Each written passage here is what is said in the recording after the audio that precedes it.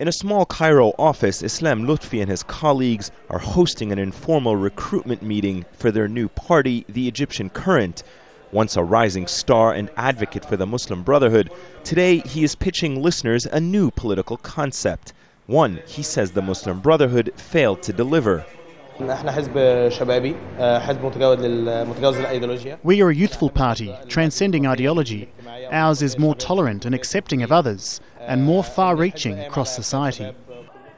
Up to 5 different political movements have been spun off from the Muslim Brotherhood, highlighting the dissatisfaction among some of its members with the organization's positions during and after Egypt's revolution. For publicly breaking its ranks, Lotfy was among a handful of those recently expelled by the group. Since establishing its own Freedom and Justice Party, the Muslim Brotherhood, which says it will now focus more on religious and charitable activities, has banned its members from joining other political parties. It has also refused to endorse popular public protests, criticizing the current military rulers for not implementing key demands of the revolution. Such decisions by the group's more senior and conservative leadership have angered and triggered a handful of departures among key members of the group's youth and reformists.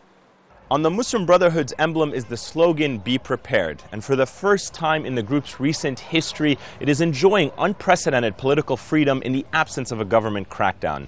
But is the organization prepared for its biggest challenge yet? It's natural that in these times challenges are more difficult. Some may fail these tests, but splits in the group in large numbers won't happen. The group has had division since its founding, but we hope these divisions will remain limited. The expulsion of the Brotherhood members is not new to the organization, but unlike the past, the chance for these former members to freely compete politically for the hearts and minds and now the votes of ordinary Egyptians is new. They hope come elections, it's a challenge the Muslim Brotherhood will not be prepared for. I'm Mahmoud Hussein, Al Jazeera, Cairo.